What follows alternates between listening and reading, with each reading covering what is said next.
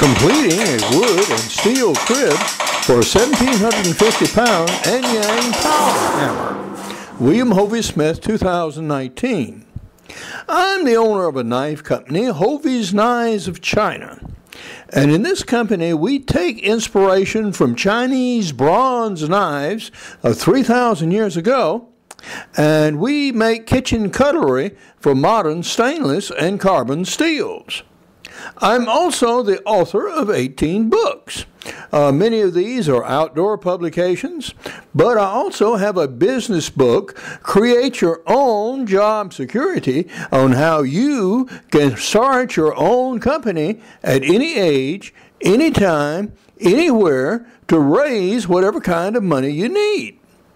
My newest work is a fiction book, Father of the Grooms.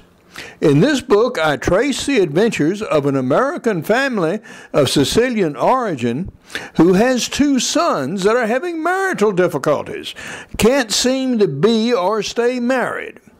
So consequently, Dad decides it's time to go to Sicily so they can perhaps meet some nice Sicilian girls. Well, their mafia relatives take this a little more seriously. And in fact, when they arrive on Monday, they are informed that the wedding is to be on Friday. Well, the two guys sort of won out. And they arrange some things to try to get the gals to call off the wedding. But nothing doing. Come Friday morning, they're going to be marched up to the church. Or the entire family may meet with an unfortunate accident in Sicily. This is Hovey Smith, the Backyard Sportsman, and we're cutting steel today to put on the crib for my Anyang Power Hammer.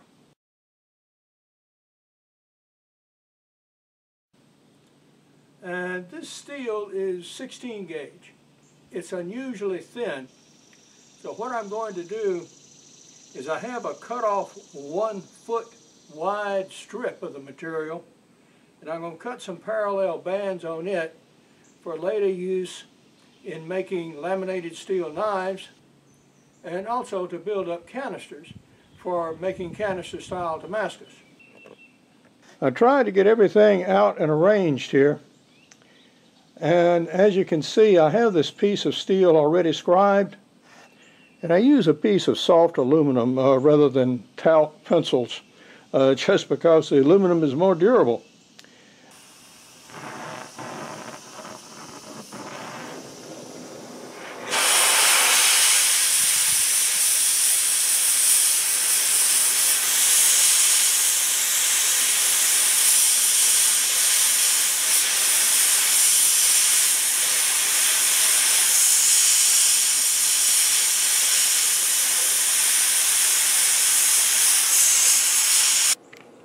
Well, my practice has shown me I could cut metal, but not very well, not very cleanly.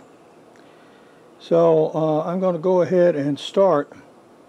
And that piece I've outlined on the corner is where the 2x4 and one of the upright right angle pieces of iron that's tied into one of the posts needs to clear. The first piece is cut out and not at all pretty, but that at least gives a hole that'll clear those two objects on the edge of the crib. We now have our notches on the sheet steel cut. There's 1, 2, 3 on this edge, and then 1 square in the top. While we have the sheet out here, and I can drill it vertically, I'm going to go ahead and drill some holes in the sheet iron to set some long screws to actually hold it in the wood.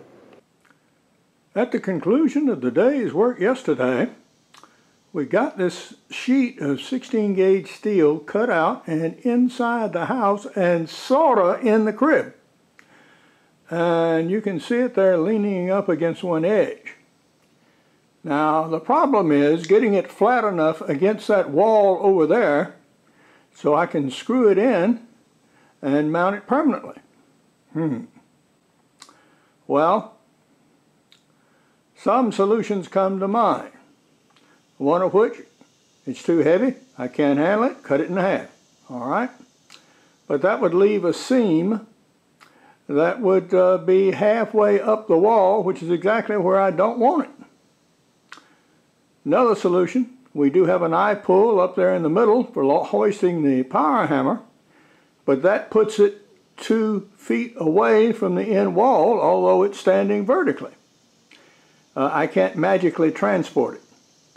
If I swing it over, yes, I can touch it, but it'll be several inches too tall to cover the bottom, where most of the danger really is for a piece of hot metal getting against the wood and actually igniting and starting a fire. So that doesn't work. So we could attach a pulley perhaps to the standing beam over there on top and pull it up with that. That would put another hole in that beam, weaken it, and still it would get it up, but then the pulley would get in the way of actually attaching it flush against the top of the wall. So all of these solutions, though possible, are not practical. So there must be another way. This handyman jack, which I've called a high lift jack, has been used to straighten up this wall.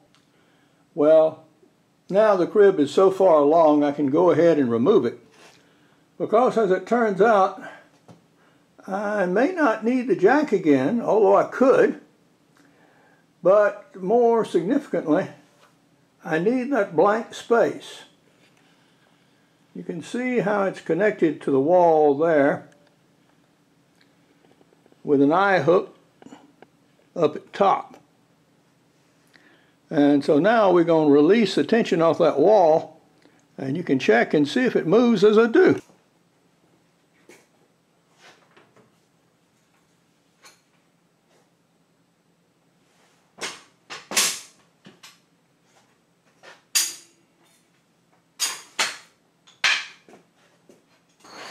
All right. I've rearranged my shop furniture here another time, and that way I could put my ladder in and retrieve my rope from up there. But that is not the only reason for making this space. I'm pre-drilling a series of holes around the periphery of this sheet so that I can obviously screw it to my supporting columns. But to get the bit to take in the slick metal, you really have to make an indent in it, or what it will do is the bit will just skate around on the surface. Not right. So you start your drill slow. See, it's wanting to wander.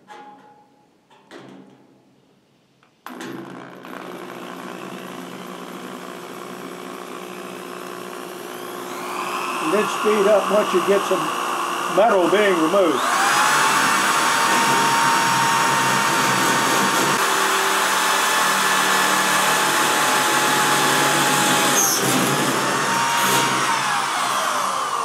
Okay, now we're through. I'm going to do one more thing with that hole. Now that I have it started, I'm going to enlarge it.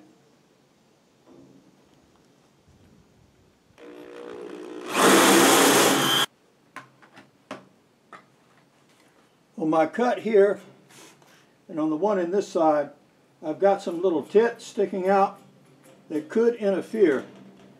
So I'm going to take those off with the angle grinder.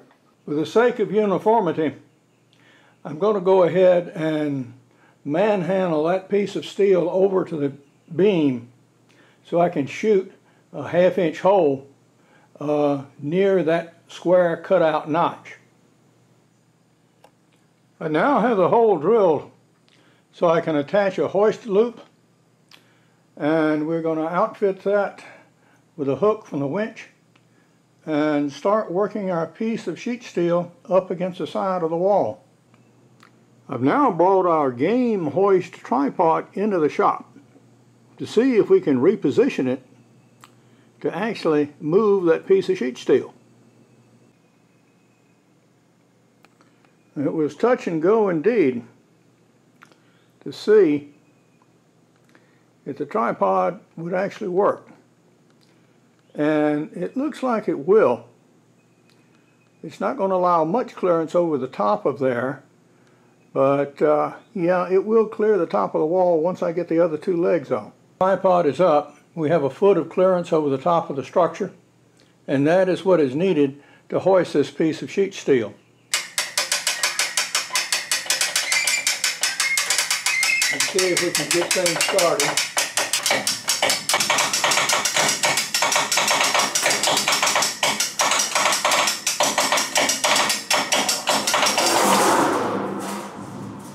Okay, things are starting to move a little bit, I think. Yes. Okay. It's coming up. It hasn't gotten to the tripod leg yet, but soon. A few more clicks and I'll have to move it manually.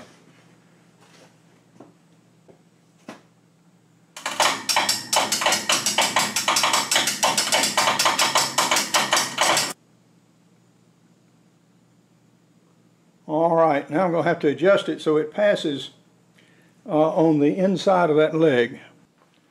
We are almost where we want to be. It's catching up on the top of that angled brace there. So I'm going to need to take my angle grinder and cut approximately an inch away to allow that to clear. Then we'll be able to actually start putting screws in this wall and get it attached.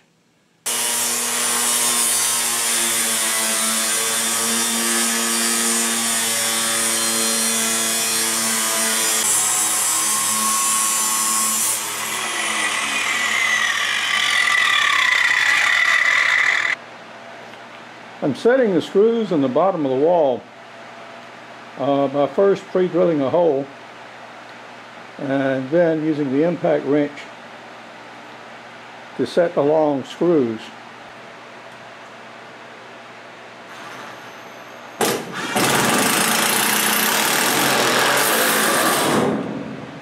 All right, that got it up snug. That's exactly what's desired. Once more, we have our tripod erected, and we can attach our pull cord to our piece of sheet steel and the hole we previously drilled.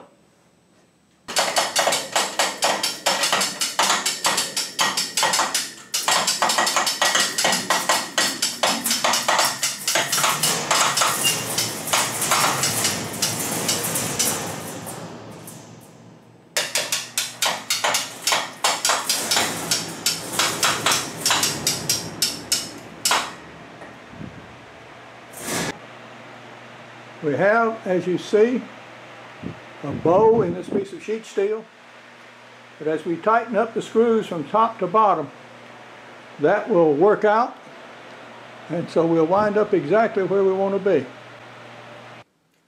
We have completed the construction of our crib to hold our Anyang Power Hammer, and I'm looking at it right here, and it looks rather formidable.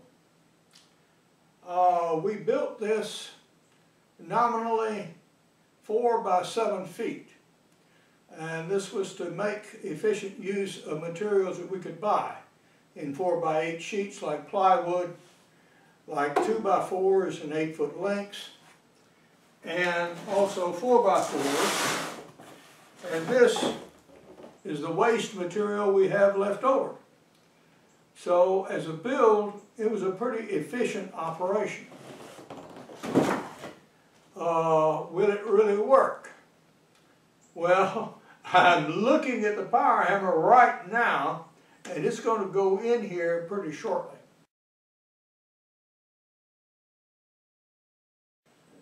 Next, we're going to physically move the power hammer inside here. We have to hoist it to get it off the dolly it's on, lower it down, separate it into 2 sections, fill the base with sand, and then reattach everything. Well, that's going to be interesting. And so we're going to be mining and drying some sand, as well as probably putting in another winch on here mounted permanently. So if I have to, I can remove sections of the power hammer with mechanical aids and not have to physically lift it all by hand in this very confined space. But now, this is Hovey Smith, reminding you to hunt what you eat and eat what you hunt. Be legal, be ethical, be safe. Goodbye, God bless, and see you next time. In this early part of the book, I'm still introducing the characters. So now we know something of the father and the mother, a bit more about the two brothers, something about the two gals or to be involved and why they are willing to accept the marriage to two Americans that they've never laid eyes on. And we've also introduced two members of the AIA, which is an Italian anti-mafia association. And things are progressing quite nicely. We have one of our guys on his way now back to Baton Rouge, driving an old beat-up Scout across the Mojave Desert. And he has had some adventures in Las Vegas. This piece of sheet steel is thin enough to cut in or crush bones and limbs should it fall on you. So be very careful. Don't depend on friction alone to hold it in place. If you have to leave it for a while, always tie it up. Now, if I was going to do it again, I think I would have made most of the cuts that I could have with an angle grinder and only use the cutting torch to cut those slots out where I could not reach. For more information on my book, 750 videos, and other projects, go to www.hoveysmith.com.